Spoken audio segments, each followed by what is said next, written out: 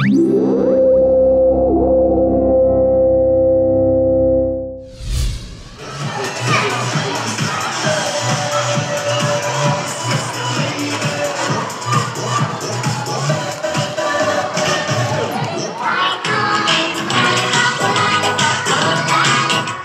праздника Суккот любят все израильтяне.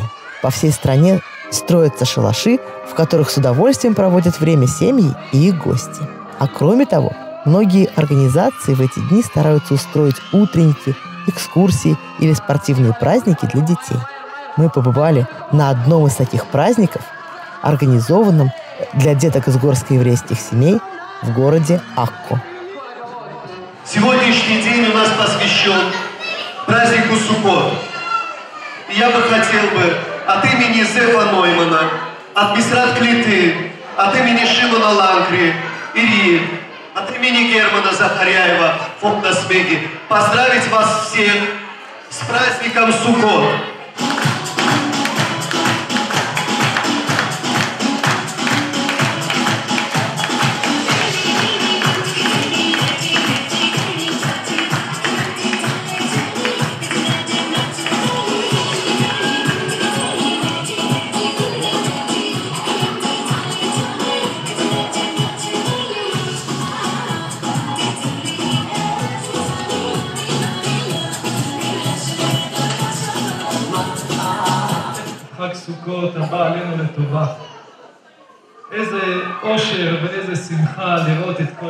Как приятно видеть здесь столько симпатичных мальчиков и милых девочек.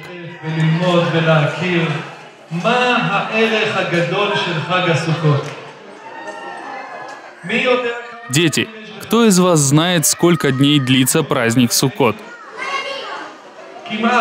Ты прав, 7 дней. Но и ты тоже прав. Есть еще один 8-й день, который называется Симхат Тора – радость Торы. Как вы думаете, почему Всевышний дал нам праздник Суккот, во время которого мы сидим в шалашах?